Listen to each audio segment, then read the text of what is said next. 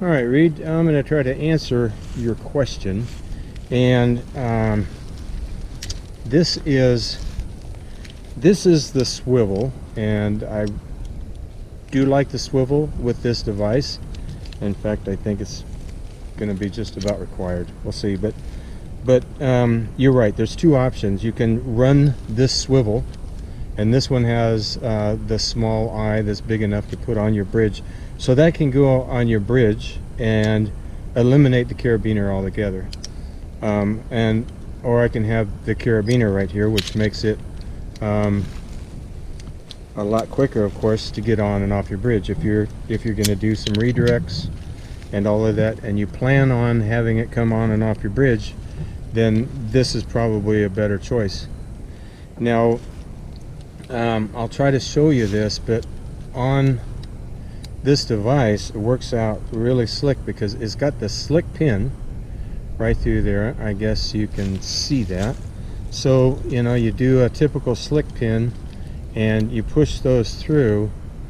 Now, I'm going to do this. Normally I turn it around the other side so it works for me, but because of the width of the body on this hitchhiker, I don't have to reach in here to push in those plungers.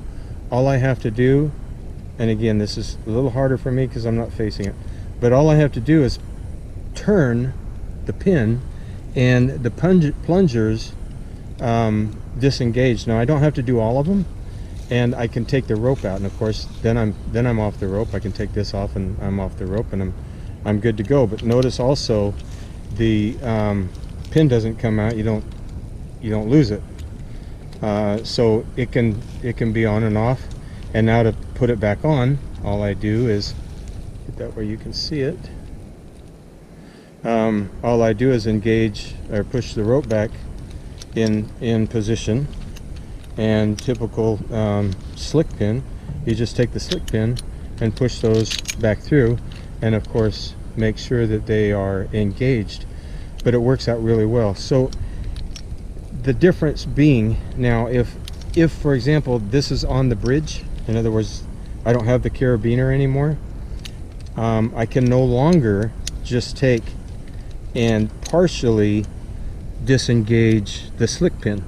Like right now it's just partially disengaged, right? So there it's enough to get the rope out, but it's not enough to lose the shackle.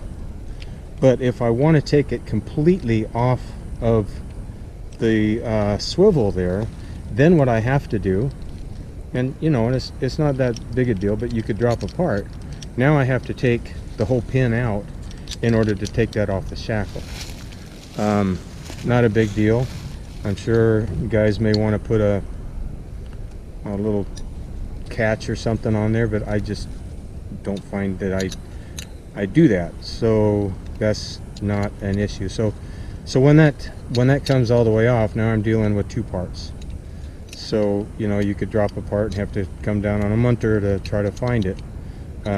So that's why I prefer to have the slick pin. So there's back together and ready to go. You could actually, you know, this is kind of a rough edge to put on your bridge, but you could actually put that on your bridge, but then it's not swiveling and it's not in a good position for tending and everything else. So it really needs to be on a swivel.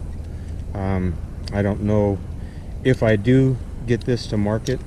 I don't know that it will be available without a swivel. I really think that swivel is important. But whether you attach the swivel to your bridge or attach your carabiner to the bridge is the issue. So, and let's see if you can see that, but that's how I tend it. So that tends very well from that point on the shackle. Now when I'm going up the rope, of course there's that much swing in the shackle, but it's not much.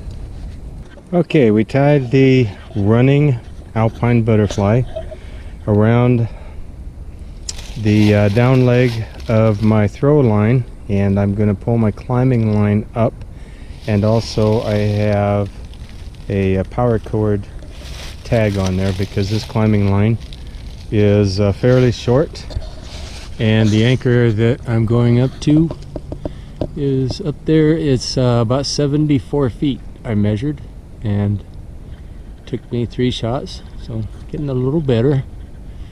I'm gonna pull that through and get on up there.